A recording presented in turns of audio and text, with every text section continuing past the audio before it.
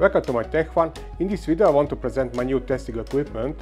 This is a rubber rebound resilience elasticity tester. And this will measure one of the most important property of TPU or other flexible rubber-like materials. I bought this machine myself. I got several requests from the pattern supporters when I test TPU filaments to use something like this. This would be a very nice DIY project to make this kind of equipment, but I would run into the problem like I have with this DIY impact tester, that if I want to write some scientific article, the reviewers will reject it because I use some DIY and not some industrial testing equipment. Now this channel has a sponsor, that's the Polymaker, but at the time when I bought this machine, it was completely funded by the pattern donations. It cost me $900. Additionally, $400 was the shipping from China. I bought it directly from the Hongtou company, the same company where I bought that digital impact tester, which I will present soon. On eBay you can find these machines for approximately $1,600, and it still counts cheap because in Europe this kind of machines, of course digital, would cost approximately $10,000 or $20,000. This is analog and not digital, but for this type of the testing this should be enough.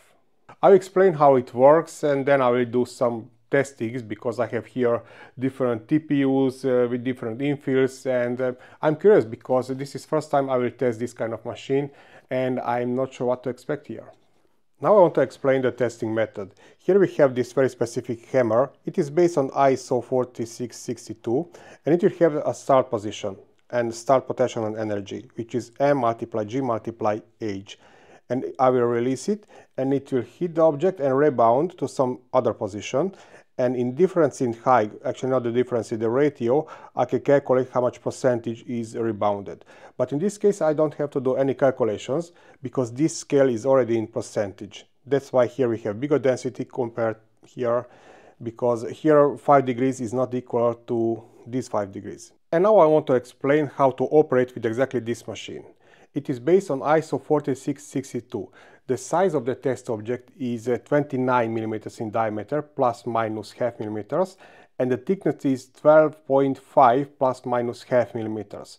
In my case, since I'm usually printing with 0.2 mm layer height, I always set the thickness to 12.4 millimeters. First we have to be sure that it is completely leveled. The legs are adjustable and with open-end wrench we can adjust the position, and we have the leveler here on the top. This is the holder for the test object. It already arrived with this, I don't know, 2 mm thick rubber. But it is adjustable and it can accept the thickness between 0 and 60 millimeters.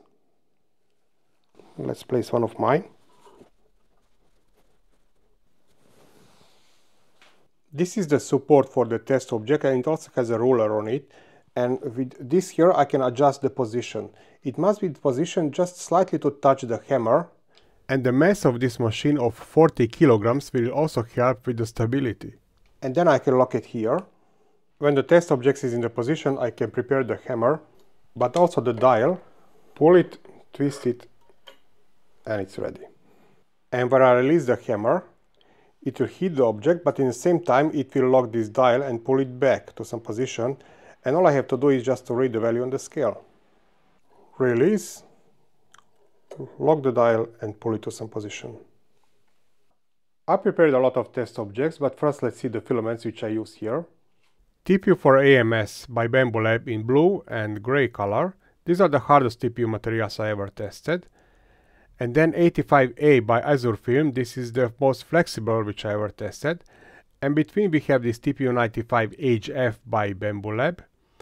And from basic materials I have this Hyper PLA from Creality, Polylite PETG, Polylite ABS by Polymaker, Easy PA Nylon by Sunlu, Pro PCTG by 3D Fuel, PBT Pro by CC3D, which is partly flexible material. Now let's see the test objects which I prepared here.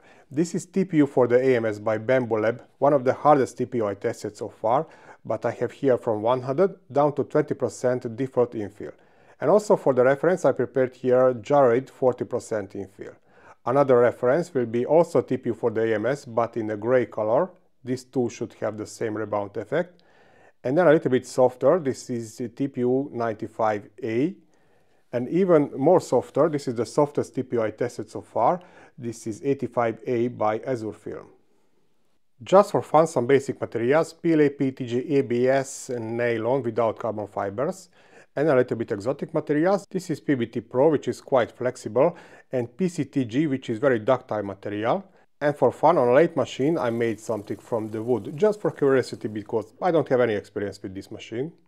And I know that video is very boring if I don't break anything. Hopefully this tool will break. This is PLA with 20% infill, but this one printed with the grid infill, and this one with gyroid, to see any difference between the infill types. Let's start with the TPU for the AMS. It should be in the center. And my first measuring, 29%. Let's repeat this 4 more times. Number 2. Number 3. Number 4. Number 5. Here I notice the problem that the dial don't stay in one place, but it jumps a little bit back, so I analyze the footage for the correct numbers. Not sure is it visible, but there is a small mark from the hammer. And now TPU for the AMS in blue color from 100 down to 20% infill. 100% infill. 30%, same like the gray one. 80%. 60%. 40%. 20%. This is the same TPU but with 40% gyroid infill. 25. No big difference between these materials, independent from the infill almost. And now TPU 95. 95. And now TPU 85A, which is one of the softest materials I tested so far. TPU 85. Oh yes. Let's check the repeatability, same material.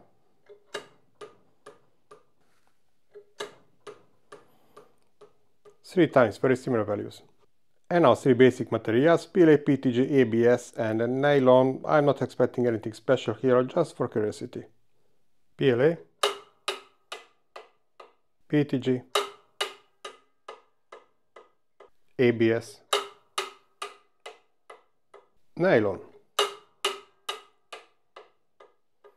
Maybe this could be an impact test too, because for example on first 3 I can see that spot from the hammer, but on the nylon not.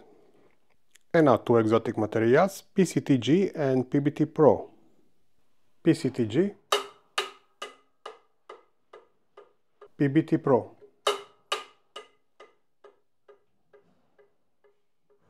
Marks from the hammer are visible in both cases, they are very similar. Just for fun, what can we expect from the wood? Wood. Not too elastic. And the mark is there, similar to those basic plastic materials. This video starts to be very boring. It would be good to break something, but I'm not sure after all this. This is PLA with 20% infill, but the top one is the grid infill and the lower one is with the gyroid infill. PLA 20% grid infill. PLA 20% gyroid infill. I don't know, does it look like a break? I think it's damaged a little bit. Okay, does it count? Let's analyze the results. TPU 85A, the most elastic, it can rebound almost 50% of the energy. I was quite disappointed with the TPU 95A. I thought it will be better compared to the TPU for the AMS. And from the basic materials, this is very interesting. Nylon. Look how similar it is to the TPU with the specifications. Not surprising with the wood. And this may be also interesting for the future videos to see how infill has the effect on the impact resistance. Conclusions. Well, if the material is elastic, then definitely it is measurable with this machine. Maybe I have to repeat the measuring 3 or 5 times for better statistics. Now, I don't really like that this dial don't lock in a place after this measuring. From the vibration, it moves maybe 1 degree or something like that. Theoretically, it is adjustable with these screws on the back side, but it will be good if it is already adjusted by the factory. Now, very easily I can convert it to the digital, because I already checked on the back side the shaft is rotating and I can glue the magnet to it, and on a fixed part I can place the rotary encoder, and with this maybe $10 I can convert it to the digital and the accuracy would be much better and we don't have this vibration problem. The same modifications I want to do with this impact tester which I bought from the eBay. It is still analog, but first I want to finish the assembling and preparing of this digital machine which I bought from the same home tool company. I think I will do these modifications but without camera, because imagine, probably even the review of this machine will get quite low number of the views, but upgrading of it will get even lower. Maybe I will start a poll on my Patreon page. If they vote for this upgrade to be visible, then I will do it, but otherwise it will be only my personal tech fun. I will start a new playlist where all my testing equipment and methods will be explained one by one in a separate videos. And to all my Patreon supporters, a huge thanks for all their donations, because they make this kind of videos and investment possible. And to all you others, well, thank you for watching this video. Don't forget subscribe and enable that notification bell button too, because otherwise notifications is not sent to my regular subscribers, only to those who enable that notification, if you like this kind of videos, of course.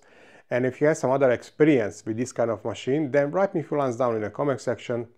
And thank you for watching this video and follow me to my next one. Bye.